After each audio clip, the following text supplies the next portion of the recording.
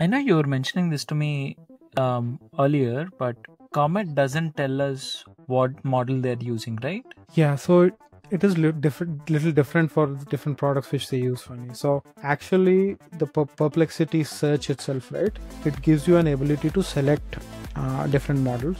By default, it uses its sonar model, I guess, but you can actually select all the latest models: ChatGPT, Grok, Gemini, Claude, and all of that.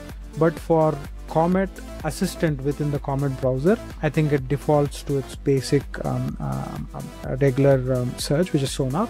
But I heard that they're going to upgrade this for the Pro version, not the Plus version. For the Pro version, which is like a $200 a month version, where you can actually be able to select that model, because I'm assuming they're doing that because obviously it'll cost them money to pay OpenAI, Claude, and Gemini for the API calls.